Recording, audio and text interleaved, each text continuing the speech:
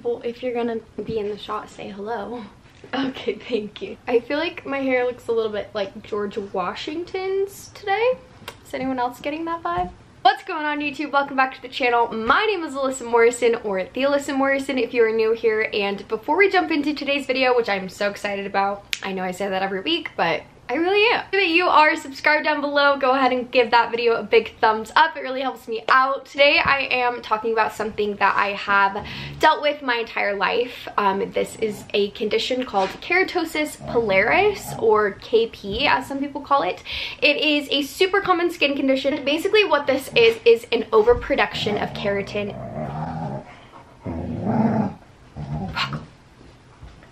Basically, this is an overproduction of keratin in your skin that causes your hair follicles to be sort of like clogged. It causes like a bumpy or discolored look onto the skin. A lot of people have KP on the backs of their arms, and I know you can have this sort of skin condition all over, I guess.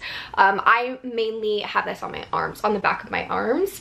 Just a disclaimer that I want to throw out there. This is something that I have struggled with, and it definitely has affected my confidence, especially wearing like sleeveless or short sleeve tops. But I just want to say that if you or someone you know has this condition, first of all, it's so common. So many people have this, and I promise you, it's not as big of a deal as you may think it is. I remember feeling really insecure, and honestly, the more that I started noticing it, a lot of people have it, and it's really not something to be ashamed of. It's such a minuscule thing, and I promise that no one is staring or making as big of a deal of it as maybe you are. However, that being said, I am a firm believer that anything you can do to, you know, boost your confidence or make yourself feel a little bit better, I'm all for it. And that is why I'm making today's video. I have recently been trying out a product that I wanted to share with you guys because it has actually made a significant improvement and difference. I am about 2 weeks in now, and I've been using it pretty religiously morning and night.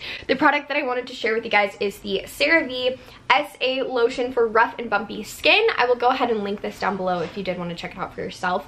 The main ingredient that is going to help fight those little clogged follicles is the salicylic acid. Now what that does is it aids in cell turnover. So basically, if your cells are kind of clogged and an active ingredient goes in and helps those cells turn over faster, then it's going to help aid in like a smoother appearance of the skin. Every time I get out of the shower, usually in the morning, I go ahead and apply this just to the back of my arms, and then once before bedtime as well. The key to treating keratosis pilaris is exfoliation. Overall, using this lotion for the past 2 weeks has definitely improved the overall look and appearance of my skin. It has given me a smoother texture as well as lessened that sort of discoloration that I notice. I do plan to continue to use this and incorporate this into my daily routine. I also think that I will be starting to incorporate more active ingredients, possibly some serums. Let me know if you guys have ever tried this, or if you have any tips or tricks for keratosis pilaris that have really helped you. Thank you guys so much for watching today's video. I hope that you enjoyed, and we will see you next week.